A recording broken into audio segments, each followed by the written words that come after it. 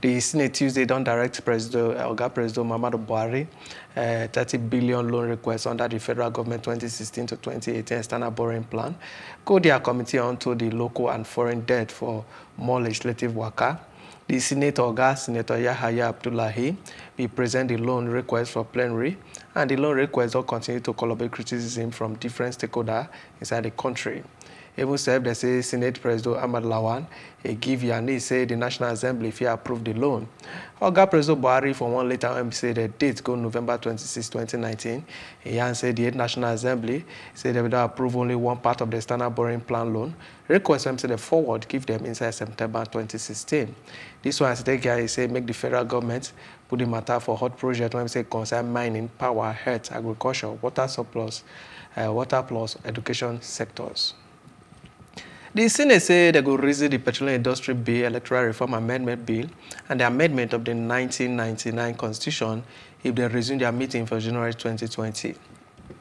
The President of the Senate, Ahmad Lawan, when we say the torchlight waiting the Senate don't do for the past 6 months, he said the Senate don't improve their relationship with the House of Representatives, the executives, and critical stakeholders for the country.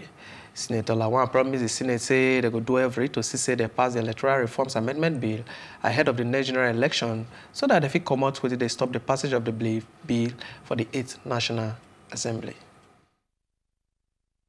The 9th Senate has enjoyed a harmonious working relationship with the House of Representatives and the executive arm of government. The benefits of the harmonious relationship with the executive are evident in the timely passage of the budget and finance bills and the prompt assent by the President to the Deep Offshore and Inland Basin Production Sharing Contract Act Cap D3, LFN 2004 Amendment Bill 2019. Our desire for cordial relationship with other arms of government notwithstanding, the Senate and indeed the 9th National Assembly will continue to firmly exercise its oversight role on the executive agencies with a view to ensuring transparency, accountability, and good governance. I assure you that the 9th Senate and indeed the National Assembly will not betray the trust of the people. Some of the bills that we accorded priority when we returned from the Christmas and New Year break in January are the Petroleum Industry Bill, Electoral Reforms Amendment Bills, and amendment of the 1999 Constitution.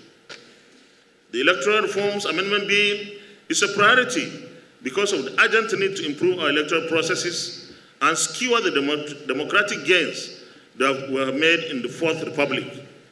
We want to pass the bill well ahead of the next electoral cycle in 2023 and avoid the political heat and pitfalls that imperil the efforts of the 8th National Assembly, which passed the same bill close to the last general elections.